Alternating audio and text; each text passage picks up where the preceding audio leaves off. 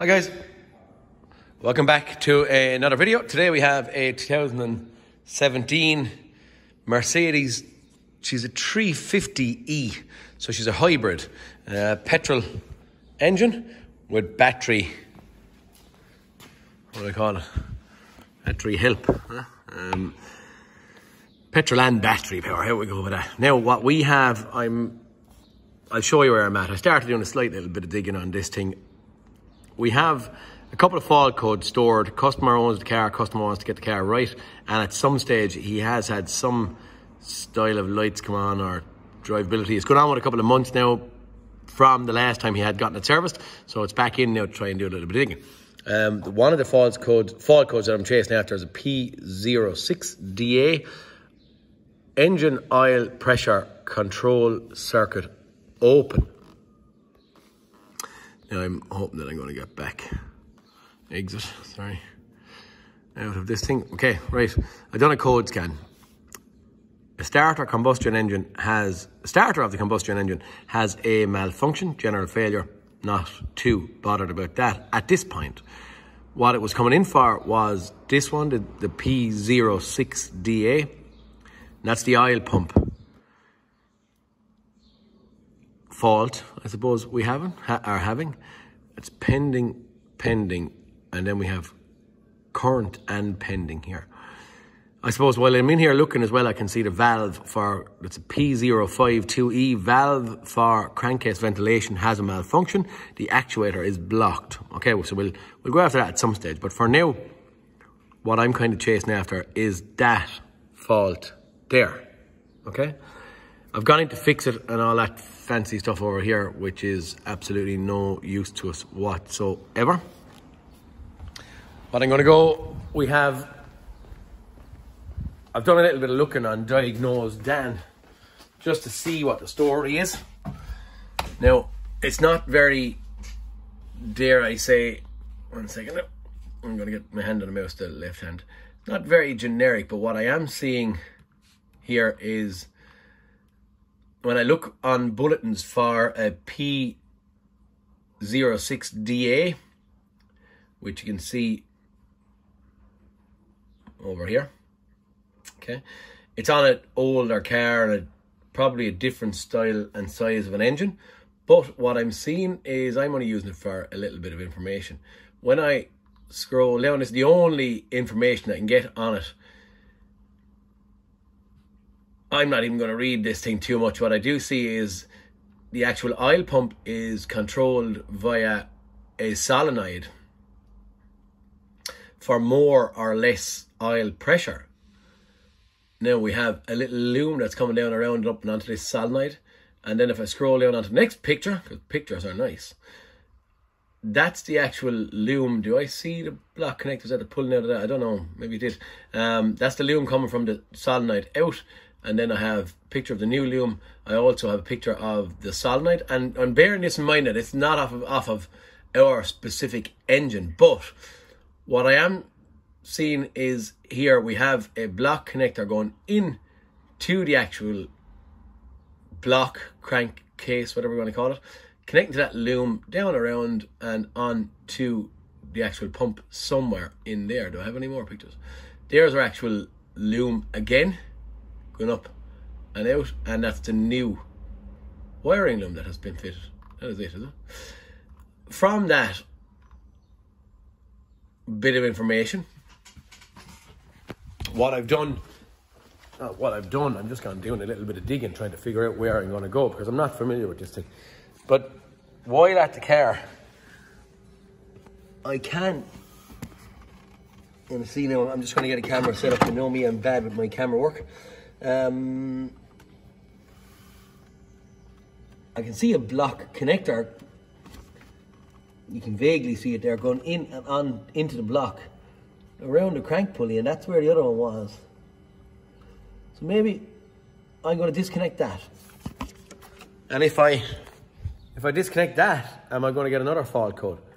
Or is it going to be to do with oil pressure as well? So I'm going to create faults here. We're going to disconnect that and see what happens. And hopefully if it's to do with oil pressure, then we can check the actual wiring and the solenoid integrity from down there with an ohm meter. 11 ohms, it says on Diagnose Dan.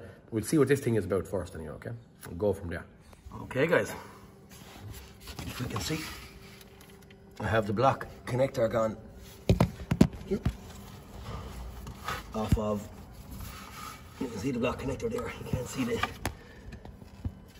you can't, I can see it in there, yeah. Okay, we have that disconnected anyway. Let's go and clear a few faults and see where we end up. Okay, we're going into engine management and just see. We'll clear codes. We know what codes we have, so we're going to clear codes. We do have the ignition on. Yes. Go.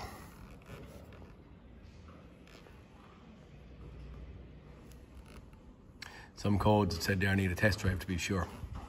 Ooh, look. Interesting. So the only one I have an open circuit for is that. Okay, so we could be on the right yoke, could we?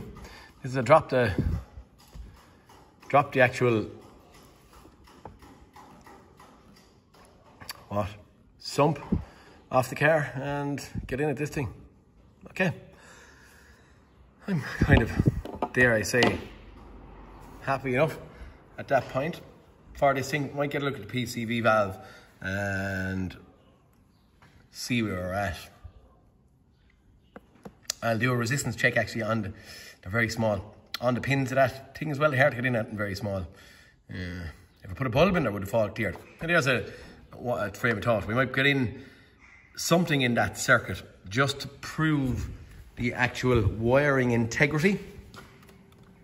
So I get something on my wires that are coming to this thing to give it some kind of a circuit, and we'll just see what happens when we cycle key or clear faults, whatever, with a bulb in there, okay? Okay guys, we've got a solenoid out of a VVT solenoid out of a Mini or a Peugeot or something like that I know is good. I have jumper cables going over that over there. 7 ohms of resistance on that. So what I'm going to do is I am going to use those jumper leads and these little pins that are the actual same size as what's in here, and I'm going to run that car circuit through that solenoid and see can we get rid of that fault code. That's what we're going at now at this point anyway. Okay, solenoid sitting there, sitting on a little bit of plastic, jumper cables coming in, leads down. Can you see?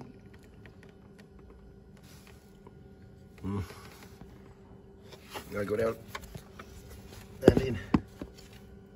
You see where we're connected? Okay, so in theory, that if it's the problem in the engine and not the loom, in theory this solenoid is completing that circuit, and again in theory we should be able to clear fault codes at this point in time if it's the solenoid or the loom that's in the sump, because we're at the replacing it at this point. Okay, here we are. We're going to get back, clear codes, be off, yeah, continue, codes, oosh, nice. Okay, codes, job done.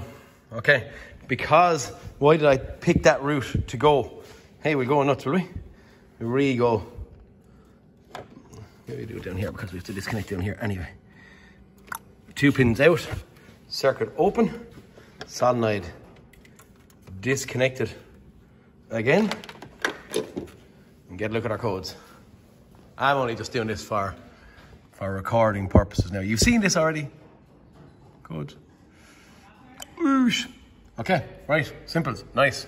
Without a shadow of a doubt now, I can 100% say that loom is for our oil pump quantity or whatever the heck it was called there, and I can 100% say that it's from that block connector in that I have a fault. This is big. He would be probably dropping cross members and subframes and all that stuff to get in at this sump. This is probably going to be a big undertaking for someone and going to be a relatively expensive one. Yeah, look, that's where we're heading right now anyway. Happily, we can condemn this. Probably going to close this video up at this point in time. Don't know if he's going to go or not going to go. More than likely he will, but it's oil pressure. It's a good engine and a good car. It needs to be fixed. And we need to get the updated version of whatever the heck is in there. I'll get prices and stuff on some of the parts and maybe let you know. Also, I might do a little bit of digging and I may show you in a bit of bonus footage something about the PCV valve, the solenoid in there. It's not complaining of a circuitry issue in here with the PCV valve. I don't actually know where the PCV valve is. I'm assuming it's going to be affiliated with that lump of plastic that's here and heading over underneath that bit of aluminium. But for now we're probably closing it up. And I'll give you bonus footage of the prices and maybe the PCV valve, okay? If it comes back, I'll do another video for the repair, but on the diagnosis of it, that is it. That is me done on that. PCV valve is a late one. That's the biggest deal for me right now and what I was going after, okay? Guys, please like and subscribe if you like any of my hints and tips, and thanks for watching. I'll see you all in the next cartoon. Peter Kennedy, signing out. See you guys. Okay guys, a little bit of bonus footage here. I'm under the actual E350 here.